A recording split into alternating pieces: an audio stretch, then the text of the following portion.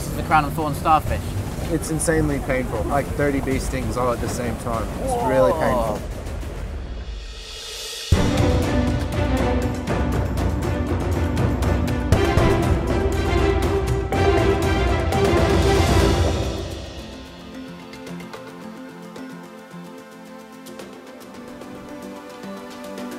I've heard the Great Barrier Reef and its inhabitants are in danger. I have to say up front, there are a range of theories as to why, but in this episode we are talking about one of the culprits. It's a venomous creature with an extremely painful sting. The crown of thorns starfish eats coral, and when its numbers get high, it can cause complete devastation of a reef area. And recently the situation has been getting worse. Even the experts are not sure why. Under the right conditions, there is just a massive outbreak. So instead of in an area, say, of 1 hectare where you'd have 1 or 2, you end up with hundreds, if not thousands. One of the growing theories is that because of so much of the agriculture that's developed along the east coast of Australia, it pumps a lot of nutrients out into the reef, which is beneficial for their larvae.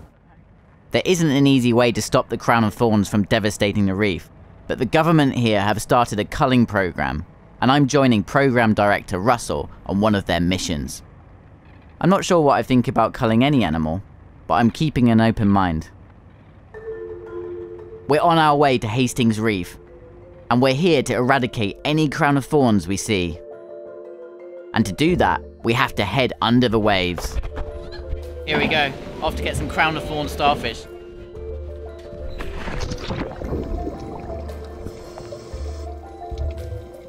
Russell's the boss down here.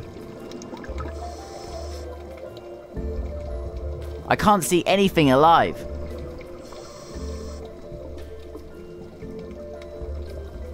This guy's far too cute for what we're looking for.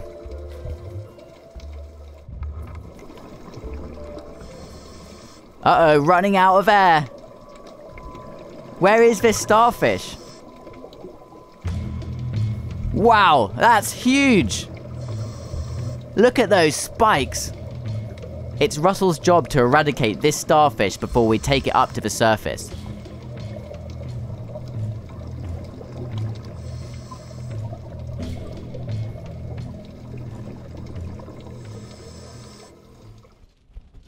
We were so keen to get the crown of thorns that we pushed it right to the limit. Look at that. We were like way out into the reef.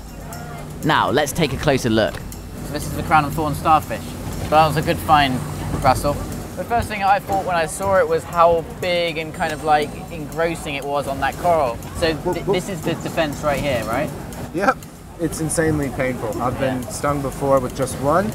It's about like 30 bee stings all at the same time. It's really painful. So that's why you needed this to bring it out of the water. There's actually a guy that got stung last year and he's still having surgeries on his hand because the barbs have broken off in his skin, and every time they go in to do a surgery they find more barbs.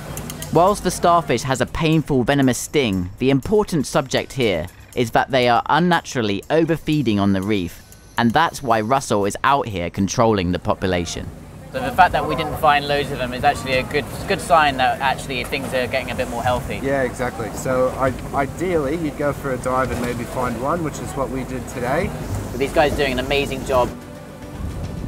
As a lover of animals, killing an animal just feels a bit wrong. Seeing it there in its own habitat was actually really beautiful. It's a really beautiful starfish, but I also understand that the reef is being damaged by these starfish, and it's not because of that animal itself. It's not his fault.